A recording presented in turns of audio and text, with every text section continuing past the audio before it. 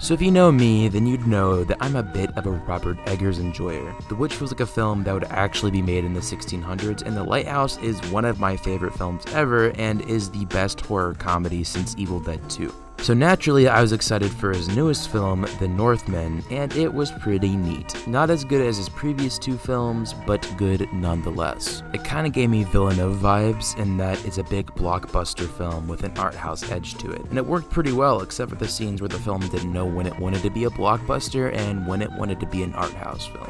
Like, there are some really amazing action scenes, and then there are just some scenes where the main character just talks to himself. And it's super weird and feels out of place considering how down-to-earth the film is. Like, there's this one scene where the main character is literally talking to his sword, and he's like, "I will use you in another day when the sun shall smite the water, and I will torment my enemies, and you will do that killing thing later."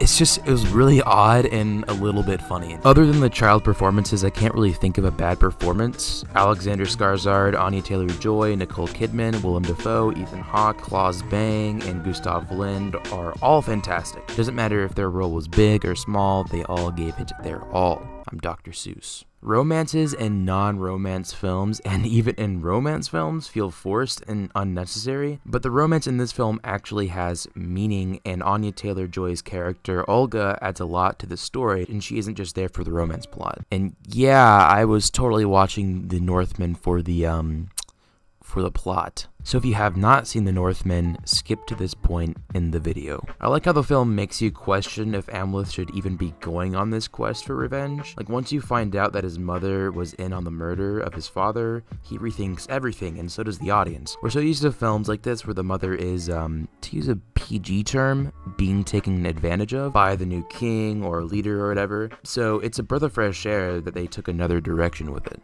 So was it just me, or did the fight with the giant feel a bit unnecessary? Like, I was thinking after the scene happened how it fit into the greater narrative, but I couldn't really think of anything. It kind of felt like the ending scene with the Green Knight, where the main character's what would have been his life flashes before his eyes, but in that film it had a greater narrative, but here it didn't. Although it definitely was the coolest fight in the film. The ending of this film was absolutely amazing. Earlier in the movie, the witch dude was like, "You can choose to love your kin or hate your enemies," and Amleth finds out that Olga is pregnant. He's like, "I choose both." And at that point, everyone knows that he is going to die. But the film knew that the audience is going to think that, so instead of pretending like the audience is dumb, the film plays into the tragedy of the situation. The dude kills his mother and his half-brother, and you can clearly see the shame and guilt on his face. And I love that moment where Fang walks in the room and sees this and gives Amleth some time before they fight. Maybe I'm reading too far into it, but I really love that. And the fight was gorgeously shot. The shadows were used perfectly, making the scene feel important and cinematic. The conclusion was satisfying and did not feel cheap at all.